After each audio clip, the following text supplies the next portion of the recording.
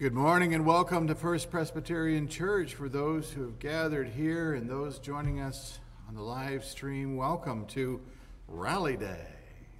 I'm so excited. My first announcement today, I get to say the word gaga.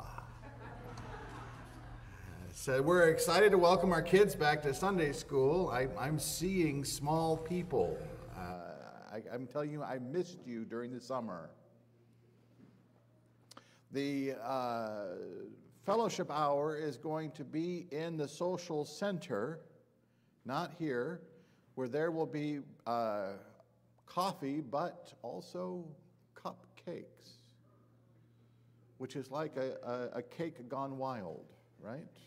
Many cakes for all. But the big thing over there today, right, after worship, is the Gaga Pit. Paul Gunser, I expect to see you in the Gaga Pit, because it says for all ages.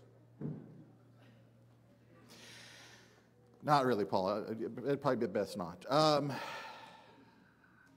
As you consider the programs you want your children or youth to be part of, including all of our choirs, please register using the forms on our website. If you go to our website, there are forms to register children for programs and choirs. It's easy, it's convenient to use. We also have paper copies, if you would like that as well. Music ministry. Please note the first rehearsal dates of the different choirs as posted in the Sunday paper. I know if you're like me, you need about 8 times to remember something like this, so check out that bulletin and find that out. If you have no child to, already said this, next Sunday after worship in the room 109, we're going to have a after worship gathering for those who are interested in going to Egypt or who would just like to learn a bit more about modern Egyptian history and politics. Next Sunday after worship. I believe that exhausts all of my announcements.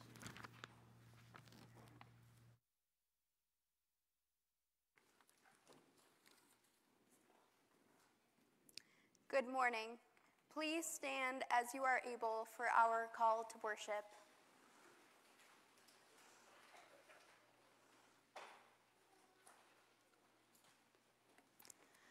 Praise the Lord. Praise, O servants of the Lord. Praise the name of the Lord.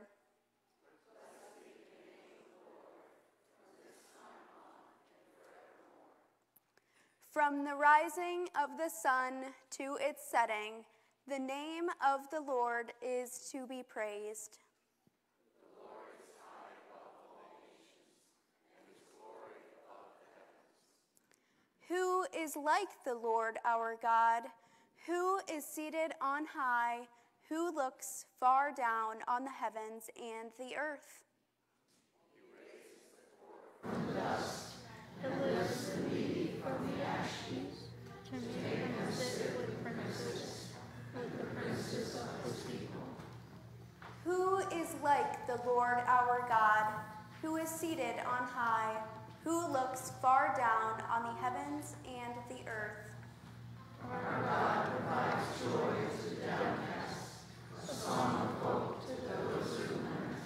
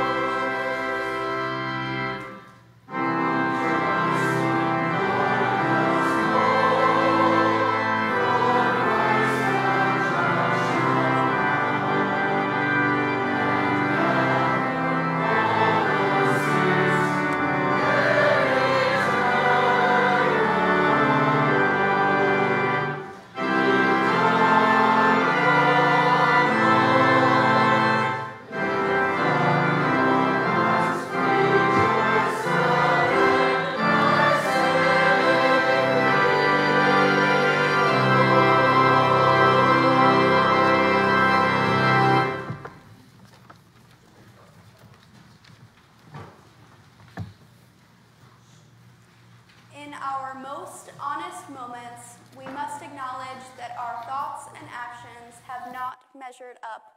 Let us turn towards God's everlasting love and forgiveness by collectively confessing our sins as one body, saying, God of mercy, forgive our grousing, our cursing, our words ever prone to tear down instead of building up. Let us critique fade and our hope grow. Let our hope be more than resignation, our trust more than apathy. Make us a fellowship of common joy. Amen. God's love knows no bounds. The good news is this: because we have confessed, we are forgiven. Let us rejoice as one beloved community. Amen.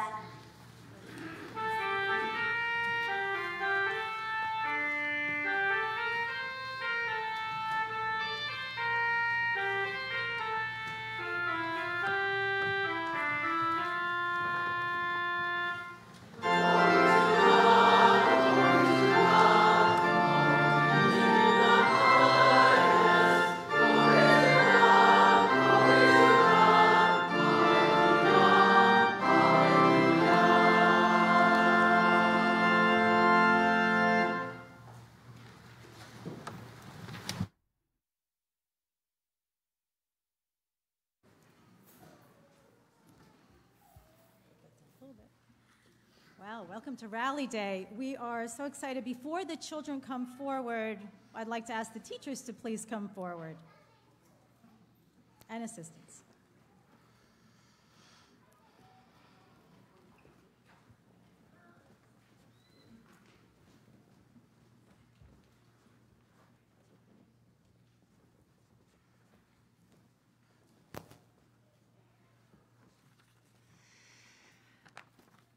Well, I'm so thankful that you're going to teach this year. And it's part of our tradition here that we install you in the act of teaching. So I'm going to ask the congregation a question. Do we, the members of the congregation, commit to pray for these teachers, to encourage them as they teach our children? Do you? And now I'll ask you a question. Do you as teachers promise to use all your energy, intelligence, imagination, and love that God has put into your heart for our children? If so, please say, we do. No, I didn't. Let's do it again. Please say, we do. We do. Okay, good. So let's pray. Almighty and gracious God, we give you thanks for the teachers here. Strengthen them. Give them a voice of clarity, of hope, so that the words they speak to children will reach their heart. Amen. All right, I'd like to invite children forward. If you got a backpack or if you don't have a backpack, come on up.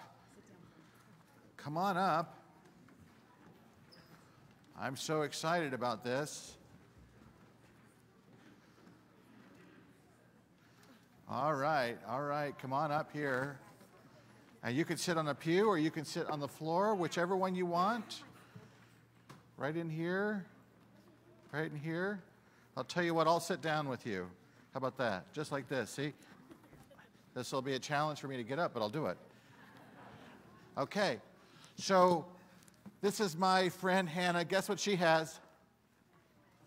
A backpack. Now, last week I asked Hanna what grade she was in. Anyone want to guess? Carly? 7. No. Cora? 100th grade. 100th grade? Ooh. In college? Keep going. Keep going. I'm going to go ahead and tell you. 17th grade. Ooh. Yep. It does. It even goes past that. Mm-hmm. I know. Right. I know. So wait a minute. Before we do the blessing of the backpacks, we want to talk about what a blessing is. So a blessing is a promise of good. So what I'm going to do is I'm going to speak a promise of good to you for your backpacks. But I need one backpack. I need to hold on to one backpack. Does anyone have one? All right, Carly, let me see your backpack. I'm going to hold this backpack, and with this one, I'm holding everyone else's. Does that make sense? So this represents all backpacks. Wow, you've got a lot of stuff in here, Carly. Good job. You're ready. Okay, so and if you don't have your backpack with you, it still counts. Okay? It's at your house, right?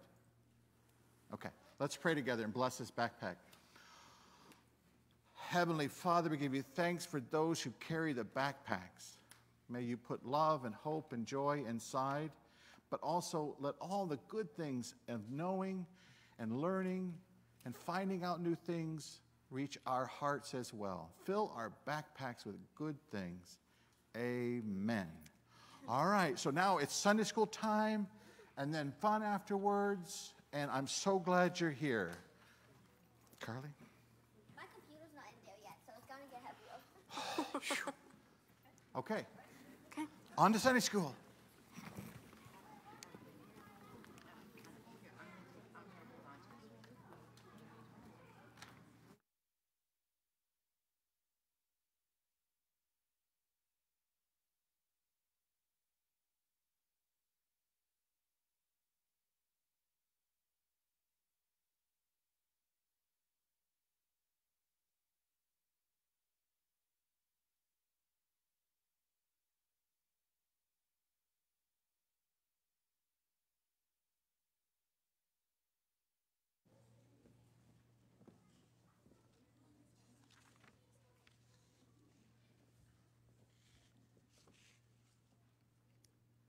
The first scripture reading is Jonah 2. Then Jonah prayed to the Lord his God from the belly of the fish, saying, I called to the Lord out of my distress, and he answered me. Out of the belly of Sheol I cried, and you heard my voice. You cast me into the deep, into the heart of the seas, and the flood surrounded me. All your waves and your billows passed over me. Then I said, I am driven away from your sight. How shall I look again upon your holy temple? The waters closed in over me, the deep surrounded me. Weeds were wrapped around my head at the roots of the mountains. I went down to the land whose bars closed upon me forever. Yet you brought up my life from the pit, O Lord my God. As my life was ebbing away, I remembered the Lord, and my prayer came to you, into your holy temple. Those who worship vain idols forsake their true loyalty. But with the voice of thanksgiving will sacrifice to you. What I have vowed, I will pay. Deliverance belongs to the Lord. Then the Lord spoke to the fish, and it spewed Jonah out upon the dry land. This is the word of the Lord.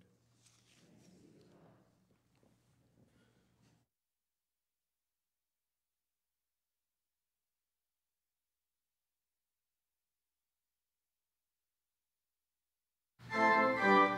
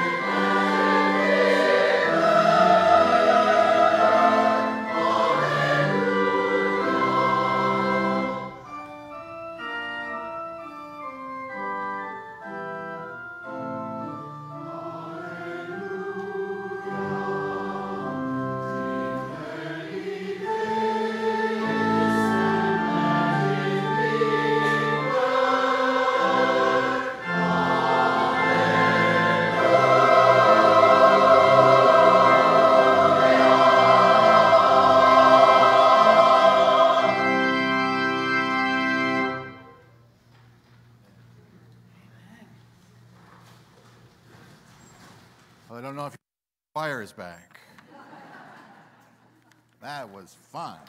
Yeah, well done. I heard during the installation of Rabbi Axe here on Friday that a perfect rabbi only speaks for 7.5 minutes. So you're out of luck. I'm a Presbyterian pastor. Sorry for that. Our second lesson is taken from the Gospel of Matthew, a rather fitting passage, I think, for today. Then little children were brought to him in order that Jesus might lay his hands on them and pray, and the disciples spoke sternly to those who brought them. But Jesus said, let the little children come to me. Don't stop them. For to such as these that are the kingdom of God belongs. And he laid his hands on them and went on his way. This is the word of the Lord. Please pray with me. Almighty and gracious God, help us to see and know and trust how it is we are to bless the little ones. Amen. I was a lot smarter and wiser when I was 16.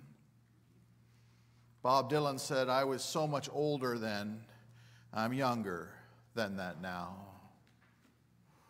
My level of sophistication was on full display in Mr. Houston's American history class. Discussing the attack on Pearl Harbor, I took the position that Roosevelt knew before the attack, and let the events unfold. This would give him latitude. Roosevelt was determined to bring the U.S. into the fight against the Axis powers. An attack on Pearl Harbor would remove all obstacles. I took this as realistic, jaded for sure, but better than naive optimism. Such was the 16-year-old me. Mr. Houston was gracious as always, gave my cynicism some breathing room, gently tried to challenge my surety. And this was par for the course until Glenn waded in. My remark upset my classmate Glenn. That's not possible, he said. What you're saying is not possible. No president would knowingly allow an attack. What I did next stays with me. More to the point, the look on Glenn's face haunts me. Without blinking, I laid out the benefits of entering the war, larger picture, likely loss of life, and how calculations are part of war. Not the best part of life, but part, nonetheless. Then I went in for the kill.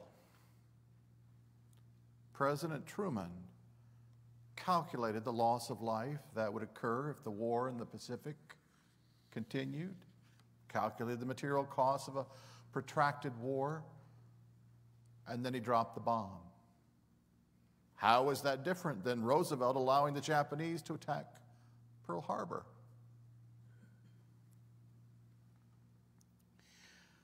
A change came over Glenn. I could see it. I watched his face go from confidence and surety and pride to shock and confusion and sadness. What I considered banter became loss of innocence. I think we both lost some innocence that day. Soren Kierkegaard had a theory about this. Kierkegaard believed that the story in the Bible about Adam and Eve in the garden, the temptation and fall, this story is not so much a historic occurrence, isolated. The story of the temptation and fall in the garden, the loss of innocence, is the shared experience of all people. We may not be in a perfect world in a garden, but we all have the experience of losing our adolescence, the dreaming innocence of childhood. Something happens, something is said, and we go from the dappled, soft light to a harsh noonday glare of too much information, too much knowledge, the knowledge of good and evil. Everyone experiences this change. It can be through tragedy or revelation, no matter how it happens. And it's unpleasant. Quite often, people feel betrayed, fooled, as if misled until now. About 20 years ago, there was a misguided but well-intended attempt to develop a curriculum for children, a curriculum about the environment. It was designed to convey information about nature, but it would also serve to illumine the danger to our ecosystem. Global warming, deforestation, species facing extinction, pollution. The intent was to create an awareness in children, an awareness of threat, while they were learning about nature. With this awareness, they would become defenders of the environment. Well, it backfired. There was certainly an impact on young learners. They were convinced about the danger of the environment, but they were also convinced that they were in danger. Instead of wanting to save the planet, the young learners were now afraid of the planet. They took the threat to the environment personally and were now determined to stay away from nature. The curriculum had the unintended consequence of removing dreaming innocence, the type of innocence that doesn't see the snake as a threat, the freedom of not seeing danger. For the most part, we try to maintain innocence, not remove it. True, sometimes we hear a parent or a teacher or a coach say, well, it's time that they learn. And by learn, they mean the harsh realities of life. For the most part, though, we try to shield children from the unpleasantry of life. The desire to protect, to shield, to keep from danger is a parental impulse, an act of love. We tell children the stove is hot, as opposed to letting them discover by being burned. We shout, stop, as they near the busy street, as opposed to letting them discover the danger on their own. It's part of the blessing we seek for them. And then, at some point, we pivot.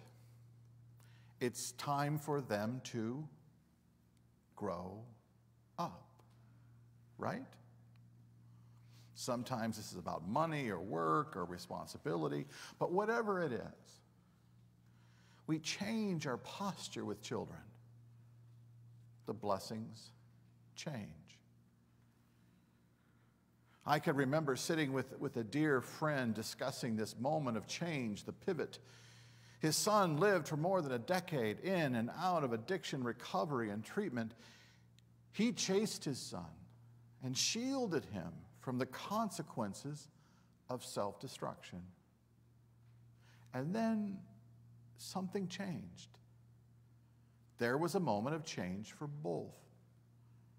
When his son called from jail once again, Jim told him, "You're on your own." He said he wasn't coming to bail him out. Jim said that was the hardest day of his life. And it was. His son would describe it later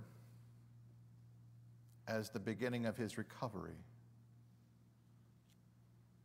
with the consequences no longer kept at bay. The dream world ended. Jim and his son are the cautionary tale we hope we never live. Our kids don't need to hit rock bottom in jail before they take their first steps toward maturity. We pray that young people will discard the innocence of adolescence with ease and grace. The challenges of life will be seen at a distance and then gradually brought to the fore. The travesties of history, the legacies of greed and empire will be the stuff of college curriculum, not fifth grade projects. Right? We want our children to know they're blessed, not cursed. We want them to come unto God as a loving parent, not the angry God in the sky who must be avenged. Right? Church and the Bible and faith and religion should be offered as a place of compassion and mercy before they're ever considered in terms of judgment.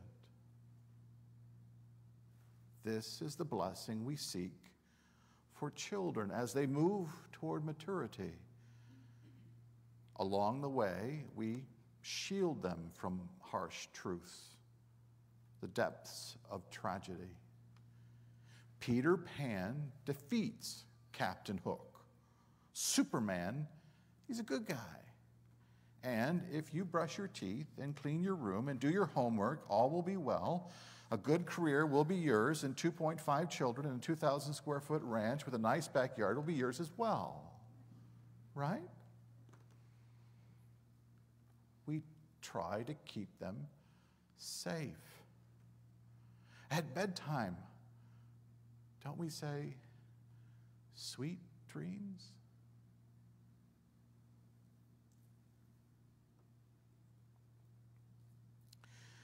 Today is the 21st anniversary of 9/11, when 2,997 people died, when hijacked aircraft were flown into 3 buildings in a farm field. This is something we should not forget, nor relegate to obscurity. For this reason, every day, young people in Metuchen walk past a memorial to those we lost on 9/11. At first, I thought, Rally Day, 9/11, not a great fit.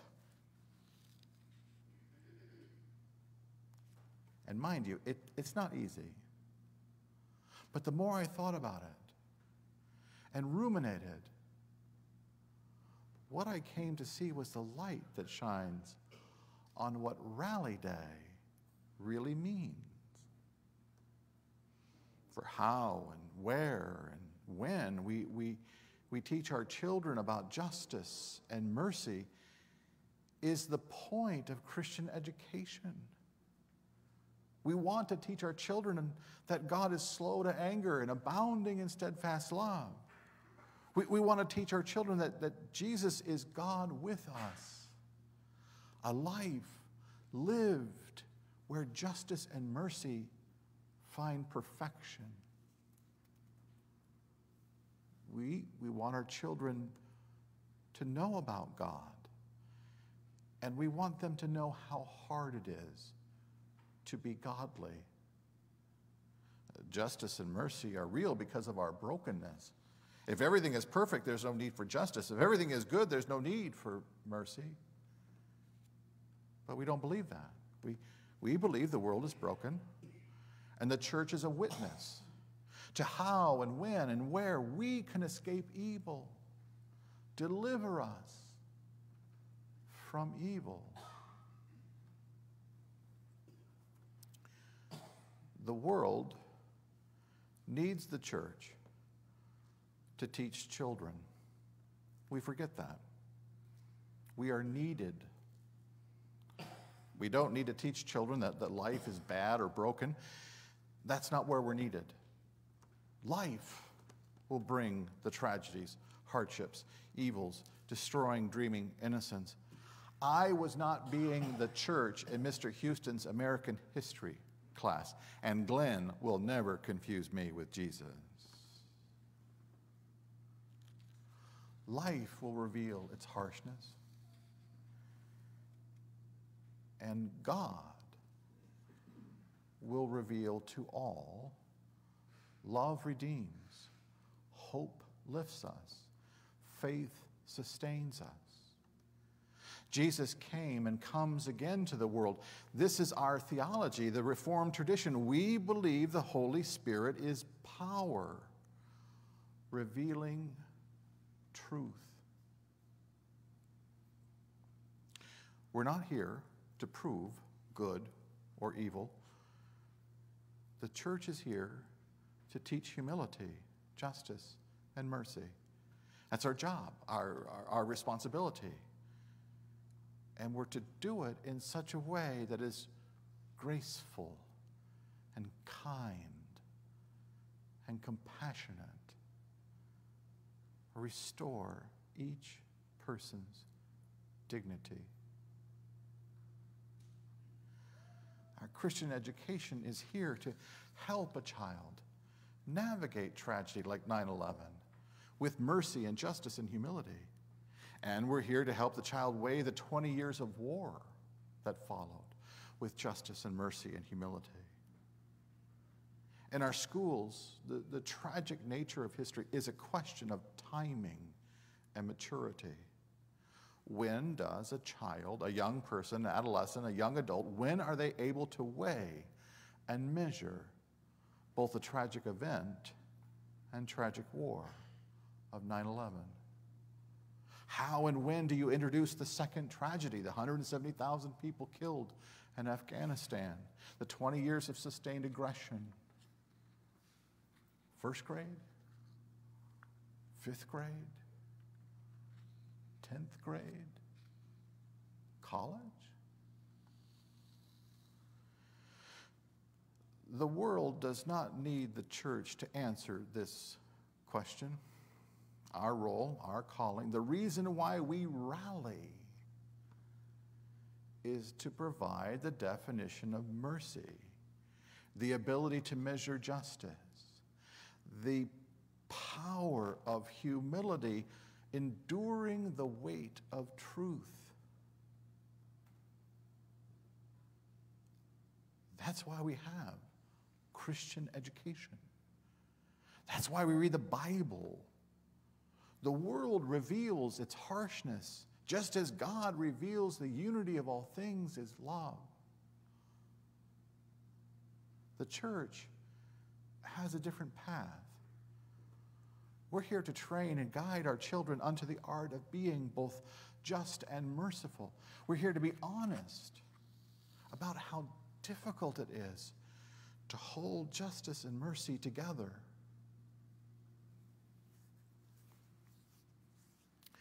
I believe my generation is the last one to hear, if you don't have something nice to say, what?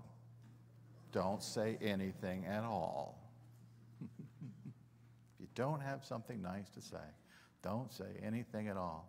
Just a show of hands, how many people grew up hearing that? Yeah. We're the other generation. Nowadays, if you don't have something awful to say, you're supposed to be quiet. The demand to only say nice things kept a lot of truth unspoken. Yet to speak without filter or decorum allows falsity too much room. When and how and where we tell children the truth can be a blessing or a curse. The church has something nice to say. We do. What we say is this: come unto Jesus as a child and be blessed. Amidst the harshness of life, we offer blessings, words of grace. Amidst hard things, we can speak tender words of blessings, just as Jesus did. As a parent, we want our children to be blessed. We want their dreams to be sweet. Abide in the freedom of innocence.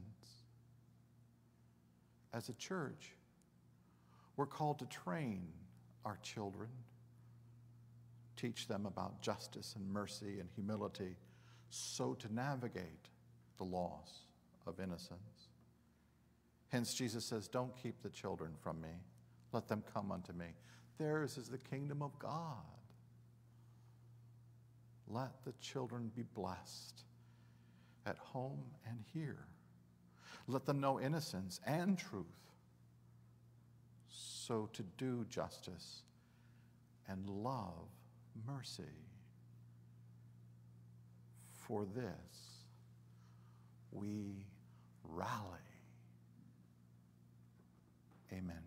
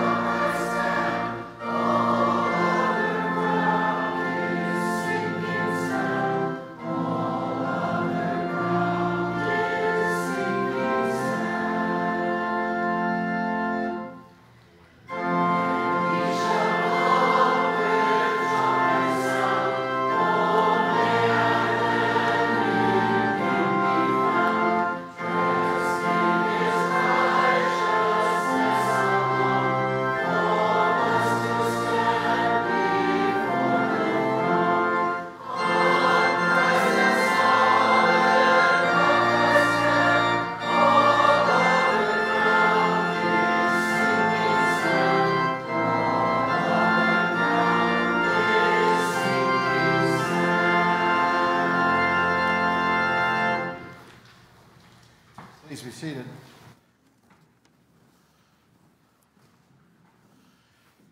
This is the moment where we can offer back to God a moment of thanks. I've never done this before, so why not try it now? I've never turned to those who are watching the live stream and said that there's a special button I'm told about where you can participate in the offering. So, but for those who are gathered here, if the ushers are ready, let them come.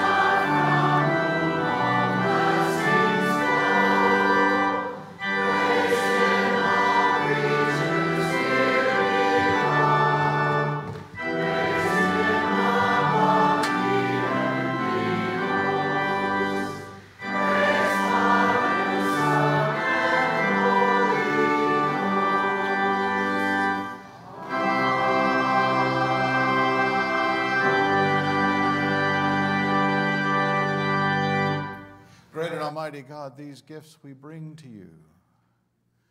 We bring our heart, we bring our desire, we bring our love. Let these gifts bring faith where there is fear, hope where there is dread, and love where there's heartbreak.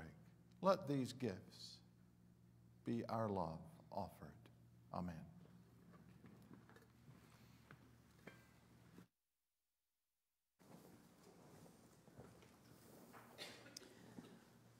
Friends, in the name of the one for whom peace meant friendship and reconciliation and commitment to community and freedom, may the peace of Christ be with you. And let us take a moment now to share a sign of Christ's peace with one another.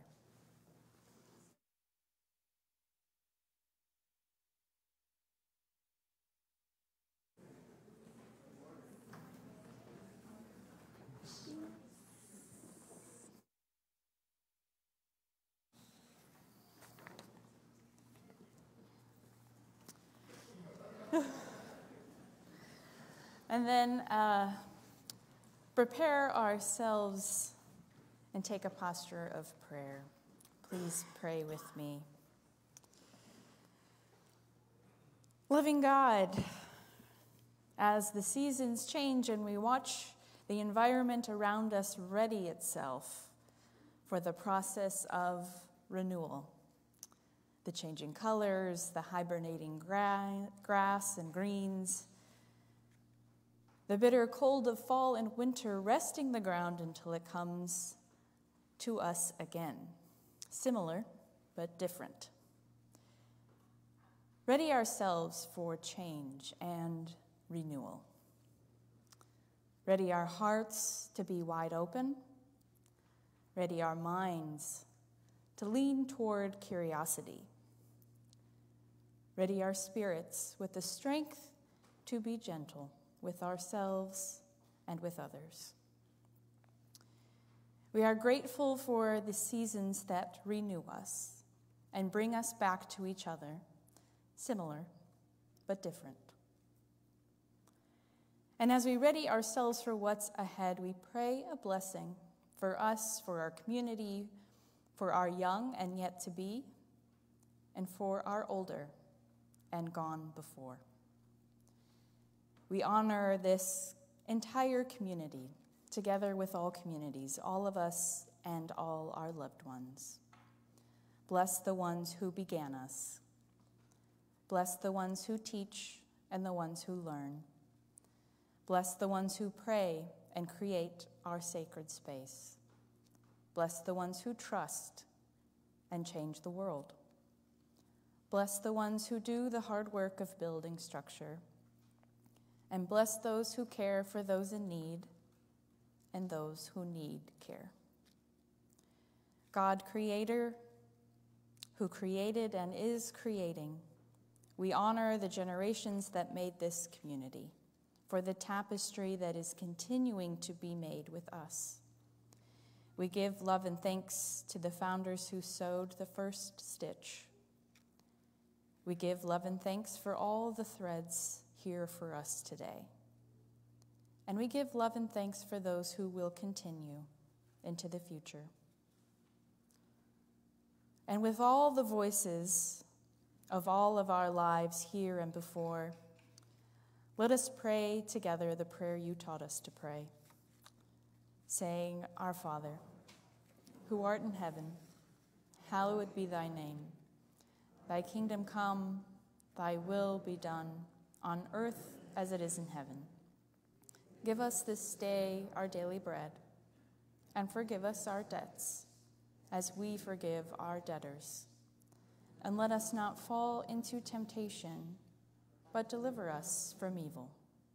For thine is the kingdom, and the power, and the glory forever. Amen.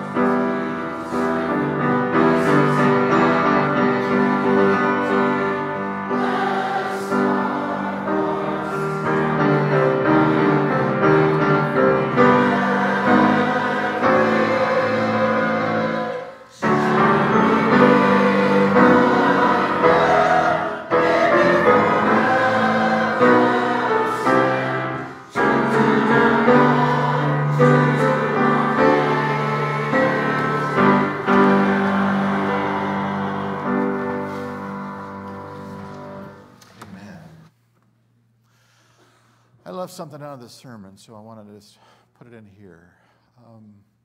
We rally so that children will find the power of justice and mercy and humility. But we live as those children too. The bid to have the children come, Jesus bids us come too. We are those children again and again and again. So to this end, this blessing, may the Lord bless you and keep you, be kind and gracious unto you. May the Lord lift up his countenance upon you this day and bid you peace, now and always.